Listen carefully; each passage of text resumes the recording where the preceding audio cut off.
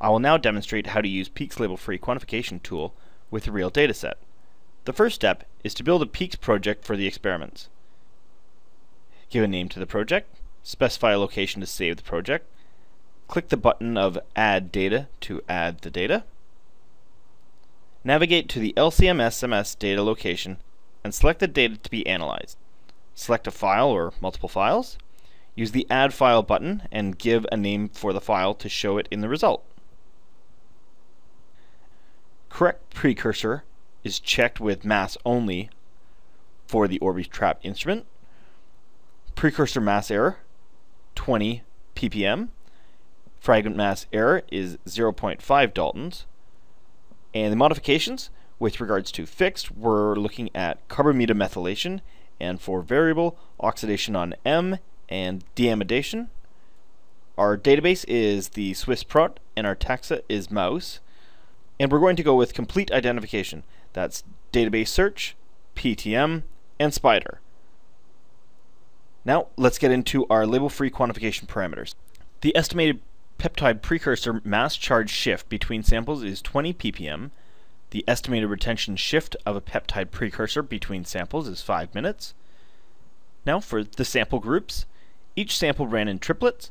Those replicates are grouped. We have now finished setting the parameters and are ready to import data and then perform the analysis. So let's click OK.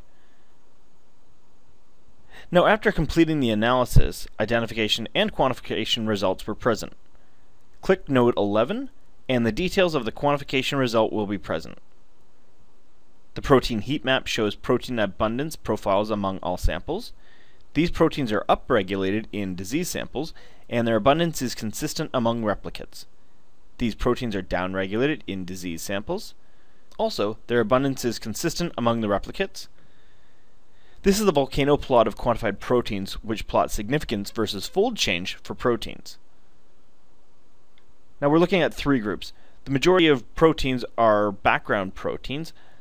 We have upregulated proteins, which have sufficient upfold change and enlarged significance, and downregulated proteins, which have significant downfold change and large significance. Here are the histograms of the feature retention time shifts and precursor mass charge shifts, respectively. The red one identifies the shift before the retention time alignment, and the blue one is of after alignment. On the top, there are two sets of filters, peptide feature level and protein level. Significance of peptide feature, fold change feature, quality of feature, intensity of feature, etc. are used to filter out the peptide features. Protein significance, protein fold change, and a number of unique peptides in a protein are used to filter out the proteins.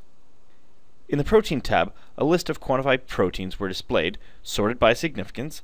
For each protein, its abundance profile in all samples and groups, etc. are displayed. The coverage map shows quantified peptides supporting this protein. The details of each peptide feature is listed in the Feature tab. The top 3 peptides with the highest intensity are used for protein ratio calculation. Peaks also provides peptide feature quantification. The Feature tab shows the list of quantified features. For each peptide feature, the XICs in all samples were shown, and the integration areas of its XICs are listed in the table. The characterization of the feature in all samples are shown in the Sample Feature tab. The red line shows the boundary of the feature. The blue square is the MSMS spectrum-provided peptide identification. It also provides a 3D view. Press the Control button and use the wheel of the mouse to adjust. Peaks can quantify peptide features without the prerequisite of peptide identification by unchecking with peptide ID. Here is one example. There is no database peptide hit for this feature. PeaksDB provides more answers by integrating with Novo Sequencing. Let's look at the Novo Sequencing result from Peaks database search. Open the Spider Node 10.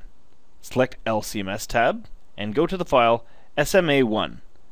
Peaks associates all identification and quantification results with peptide features in the heat map. Blue squares indicate the MSMS spectra. Solid blue squares are the MSMS spectra with confident database peptide hits. Solid orange squares show the MSMS spectrum without a confident database peptide, but with a confident de novo peptide sequence. Red circles are the detected feature. Solid ones are the confident features which satisfy our filters. Our purpose is to see if this feature has a de novo sequence. Note that the heat map can zoom. In this case, we use the search function. Peaks will automatically zoom into the corresponding window in the heat map. PeaksDB provides more answers by integrating with de novo sequencing. Let's look at the de novo sequencing result from the Peaks database search. Here is one example where there is no database peptide hit for the feature. That said, there is a de novo sequence. When we blast it, and we find that it is a peptide from myosin binding protein C, which is a myosin-associated protein found in the cross-bridge bearing zone of A bands in striated muscle, myosins comprises a family of ATP-dependent motor proteins and are best known for their role in muscle contraction. With this finding, we get a new biomarker candidate by using de novo-only peptides.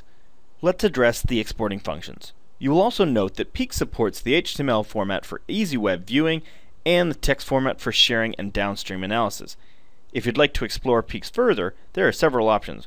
We have the option of downloading and trying out the software personally, watching more instructional videos, and you can contact us directly. We'd be happy to discuss your application. Thank you very much for watching, and we look forward to working with you in the future.